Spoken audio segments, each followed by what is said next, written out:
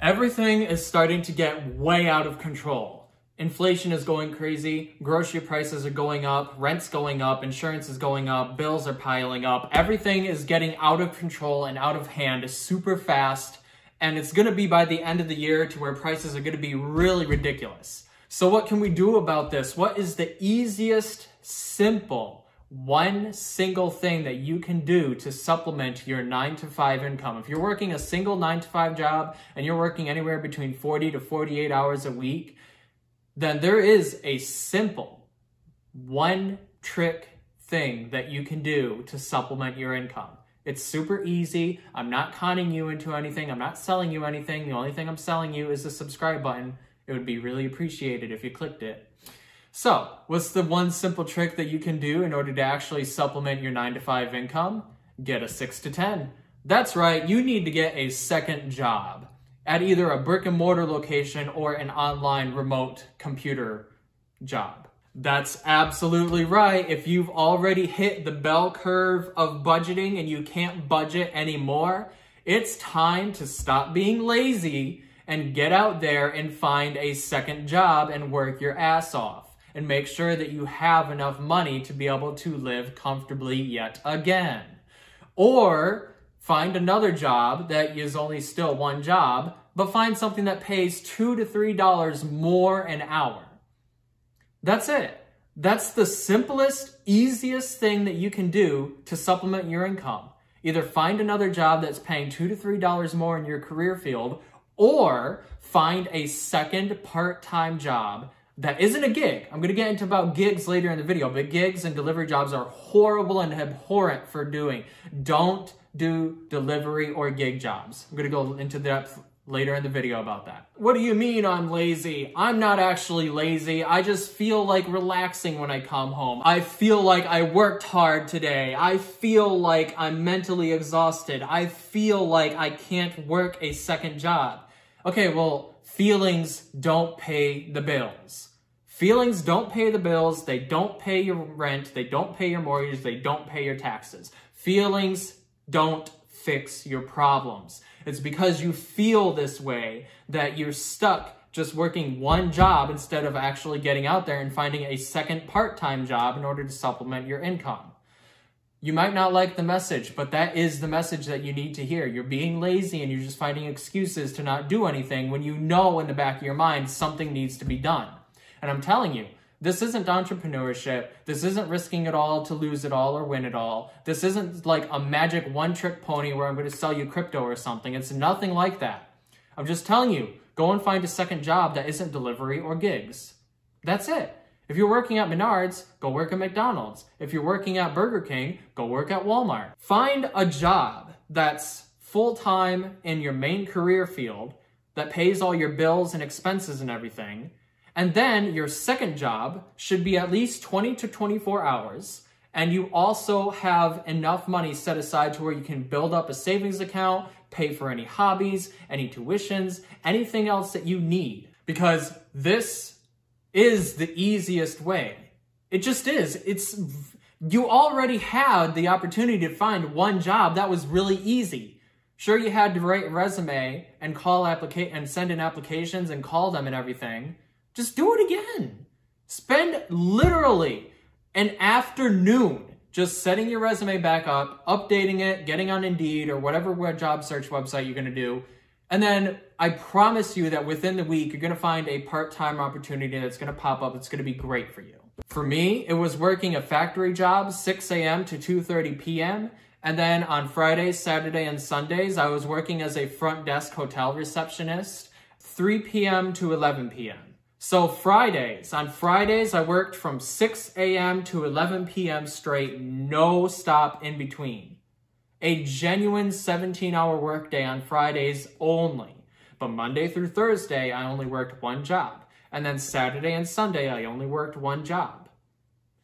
And it still worked out for me because I knew that Fridays were going to be the day that I'm going to be the busiest and I'm not going to have time for anything. But that's okay because 6 out of my 7 other days are still free in the afternoons, or on the weekends, they're free in the mornings. And that was fine with me. That schedule worked out perfectly with me, and I made a lot of extra money to be able to afford to buy my cars and my house and get my wife here to America and do everything that I needed for 2 years. So why am I telling you then that working gig jobs or delivery jobs, working Shipt, Instacart, Walmart Plus delivery jobs, Papa John's delivery, Domino's delivery, anything that requires a vehicle to work in and you're using your own personal vehicle.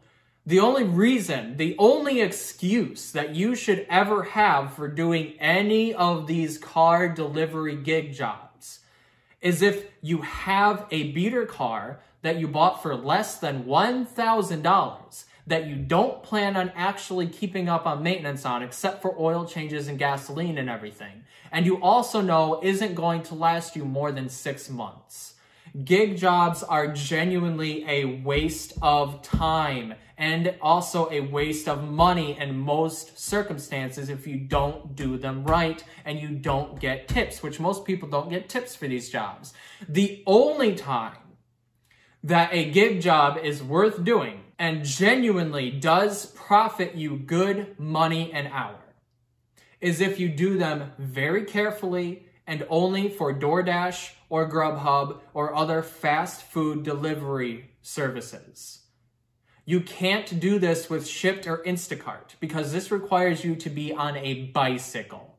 That's right, not a motorbike, not a car, a bicycle. You need to be on those pedals, getting exercise in the heat, in the cold, in the rain, in the snow. You think this is crazy, but you can ask any one of my coworkers. When I first started working at my factory, I biked to my factory every single day that I worked there in rain, snow, heat, or cold. It didn't matter, I was on my bike. No excuses. The same thing can be applied for DoorDash and Grubhub. That is the only exception where you will make good money doing a gig job. Every other gig service kills your car. It's less secure because you have to rely on your car, and it also drains your money. You may make money initially, but over the long term with the miles that you put in your car and the maintenance costs on your car, unless you have a beater throwaway car that you genuinely are going to run into the ground until the head gasket breaks, you can't afford to actually have a gig job. You're just wasting time. You are genuinely wasting time with gig jobs that require your car because all of your profits are going to go back into your car anyways. You're just wasting your time. Does that make sense? Plus, with a standard W-2 job at another brick and mortar location, it's more secure, you have better hours, you don't have to dictate, you don't have to hope that customers are going to come in and give you an order. It's just more secure to have a standard 9-to-5 job and then a 6-to-10 job. It's just the safer, more secure route to have a second part-time job. A couple of other things is that not everyone is cut out for the entrepreneurship journey. And if you know that's you, that's perfectly fine. Not everybody is cut out to be an entrepreneur. If you've tried to do your own business and it didn't work out for you, that's okay. Nobody's going to be upset or mad that you couldn't make it. You shouldn't even be upset at yourself if you couldn't make it. Entrepreneurship and business ownership isn't for everybody, and that's fine. You can just work 2 jobs that work around your schedule, and you can find a perfect balance, I promise you, while still going to the gym, while still being healthy. It's not that hard. You just have to make the right choices and stop being lazy. No matter whether you choose to work a second job or a gig job or you choose the entrepreneur route, no matter what route you choose, it all ends in the same way. People that work hard now play hard in the future. It's always going to be that way no matter where you are on this earth. Because the money that you earn from this second job, this second secure job, can be invested back into yourself, into better food, better health, better fitness. It can be invested into a career for so you can be in a blue collar position. Like, okay, here's a perfect example, right?